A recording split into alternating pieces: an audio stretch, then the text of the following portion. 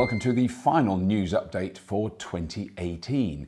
What a year it's been. No, it has been extraordinary. We've been incredibly busy. We're going to do a couple more episodes before Christmas, and then we're having a little break. Just a couple of weeks. We're having a little break off. We've been going flat out all year, constantly trying to catch up with ourselves. We're nearly getting there. Got some really exciting episodes coming next year. But I just wanted to do a few stories that I think were very relevant to Fully Charged and also, caught my eye and are really important. I want to start with Tesco's. Now, Tesco is a very, very large supermarket chain in the United Kingdom. 7,000 stores around the country, and they've just announced that they are installing almost 2,500 chargers in their stores, car parks. So I wonder when it says almost, if that's actually what they're actually installing is 2,499 maybe. Anyway, they're going to be installing some rapid chargers. This is this has been co-founded by Volkswagen and Tesco's. Really good idea, brilliant place to put chargers. There are some supermarkets around. The Co-op, for example, already uses puts pod point chargers in their car parks, as does Lidl supermarkets. So 600 of their stores around the country will have their chargers out of the 7,000. A lot of Tesco stores are like Tesco Metro, and they're like a store on a busy inner city street, so they're not appropriate, but all the ones with car parks, definitely. And obviously, if it's a free charger, I'm going to start shopping at Tesco's like a demon. Now, I would reckon 5 to 8 years ago, I heard about the concept of the $100 per kilowatt hour battery manufacturing cost. Okay, now, why is this even remotely important? The whole theory is, and this is basically spreadsheets and maths, but the whole theory is, if you can produce a battery for a car at around $100 a kilowatt hour, then you can manufacture an electric car much cheaper than you can manufacture a car with an internal combustion engine. Now, it might sound like very obscure news, $100 per kilowatt hour battery, what does that even mean? Well, this company, Envision, they purchased Nissan's battery making arm earlier this year, and their CEO, Lei Zhang, just stated at a conference in San Francisco that they will be producing batteries for that price by 2020. So a massive battery manufacturer, one of the biggest in the world, is saying they will be able to produce economically viable batteries at $100 a kilowatt hour. I did a little bit of reading around this. Most people have been predicting that we'd reach $100 per kilowatt hour by 2025. So what this chap is suggesting is that it's 5 years earlier. And he says that by 2025, they'll be producing batteries at $50 a kilowatt hour. I mentioned the Kona just now. It's an amazing car. I've got one now. I lease a Kona. We've driven it far too far already. It's such an easy car to drive. It reminds you of how boring long journeys can be. Because when I first got electric cars, long journeys suddenly became quite exciting and challenging because you had to find somewhere to charge and you had to work out your route and you had to plot where you were going to go to charge it. You don't do that with a Kona. You just get in it and drive it to where you're going. You get out, you park it, don't even charge it. You do what you're doing. You get back in, you drive it back. And then you get home and you've got 40, 50% of the battery left and you go, what's the big deal? Range anxiety is, with a Kona, is a thing of the distant, misty past. That said, you can't get them. There's an enormous waiting list for them. And that might be about to change. In June this year, they made a couple of thousand Kona EVs.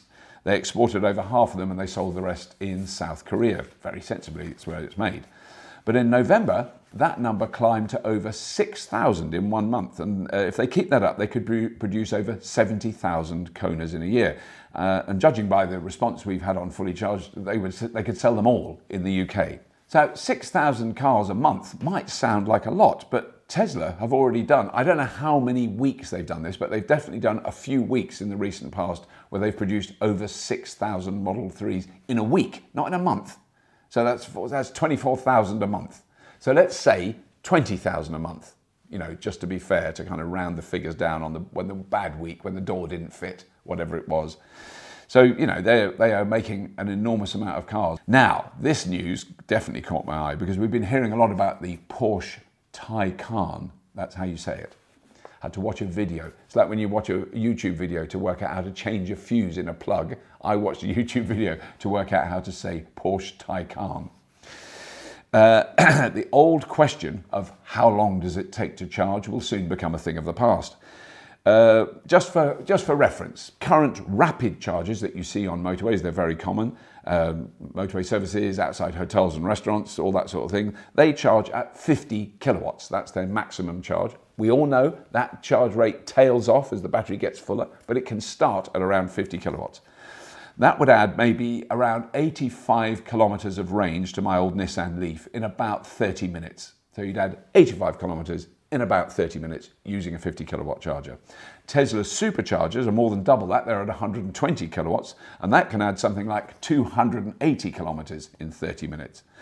But just recently, there's been quite a lot of chatter about the soon-to-be revealed Porsche Taycan, which we've heard is capable of being charged at 350 kilowatts. So supercharger 120, the new Porsche chargers 350 kilowatts. I mean, that news has been out for a while. That's not new. An even more recent report that's just come out stated that an unnamed vehicle, it's a Porsche Taycan with a different body on it, has recently been charging at over 400 kilowatts, which means you add about 100 kilometers of range in 3 minutes. These new charging outlets are in Germany, and we've already seen and used CCS chargers, and they were delivering 175 kilowatts. And when we charged, as you will see next year in the Netherlands road trip video and the iPace review, you will see that we were charging an iPace at over 100 kilowatts, and it is much, much faster. It's not hard to understand. 50 kilowatts is that fast, 100 kilowatts, probably about twice as fast. And the new Volkswagen ID that I've just driven, that has 100 kilowatt charging input as standard on CCS. So all these things are going to get much, much faster. We're going to do a lot of stuff next year about how you present that much power at a charger, because 350 or 400 kilowatts is an enormous amount of power. It's kind of what quite a large village uses when everyone's got their ovens on. You know, it's a lot of electricity. Here's a good story about transport and the environment and not cars. Maersk. Now, I'm sure all of you have seen those containers with Maersk written on the side of them. Those containers, they go all over the world on massive container ships that burn, quite simply and literally, the dirtiest oil that we can possibly produce. Those large container ships currently emit around 3% of all global CO2. So Maersk, the shipping company, with 1 in 5 of all global container movements on their ships, have just made a statement that they plan to cut carbon emissions. Normally we hear by 5% or 10%. No, to 0 by 2050. Now that is throwing down the gauntlet to ship manufacturers. Soren Toft, their chief operating officer, said, "We will have to abandon fossil fuels forever. We will have to find a different type of fuel or a different way to power our assets. This is not just another cost-cutting exercise. It's far from that. It's an existential exercise." Way to go, Soren. But what this will do, obviously, is kickstart really big R&D into technology that can power very, very large container ships. Well, very large ships of all sorts.